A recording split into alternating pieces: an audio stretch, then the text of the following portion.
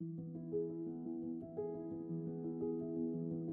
name is Byrne and I'm a consultant trichologist and member of the Institute of Trichology here at Robert Byrne Hairdressing. I'd like to welcome you to my first vlog, and today I'm going to deal with a subject that I feel is very important. It's a condition called Frontal Fibrosing Alopecia, and it's a condition that has grown exponentially over the last number of years.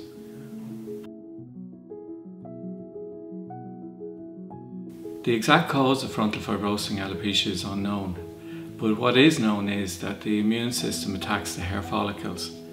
What causes this is that antigen cells, or little tiny molecules that the immune system recognises, causes lymphocytes or white blood cells to attack the upper part of the hair follicle.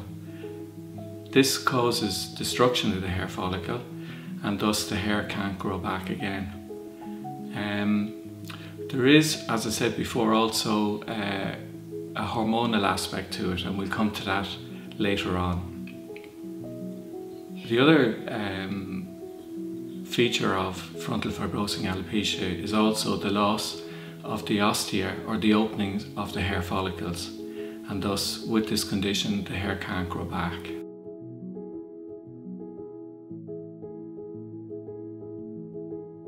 With this condition, it's very early days yet, but certainly it is known that, say, sisters in the same family or relations in the same family suffer frontal fibrosing alopecia.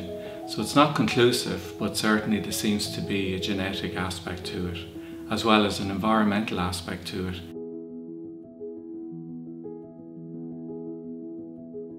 Frontal fibrosing alopecia, often the first place that you notice it is your eyebrows. And again, I can't emphasize enough that if you notice changes in your eyebrows, that you come to see a trichologist or your GP. So typically, the first time people really become aware of this condition is when they notice their hairline receding back. You also notice a change in the colour between the skin on your forehead and the skin on your scalp, and you can also very often see very tiny blood vessels. What you also tend to see is scaling around the hair follicle, which is called perifollicular scaling, and also maybe redness, which is called perifollicular erythema. You can also see lonely hairs or isolated hairs that are kind of on their own, away from the rest of the hair. And what you also can see is the hairline receding back, not just on your forehead, but also above the ears and behind the ears and into the back of your head in an area called the occipital area. Very often also people can notice that they have itching, burning, or even a painful scalp before they even notice any hair loss occurring.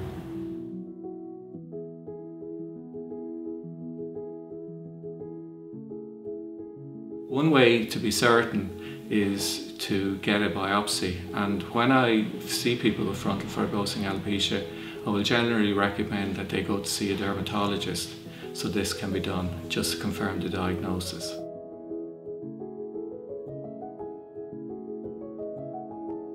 If you notice changes in your eyebrows, or you notice that your front hairline has started to recede and you're worried about it and you'd like to speak to somebody, I'm always available here at Robert Byrne Hairdressing for a confidential consultation.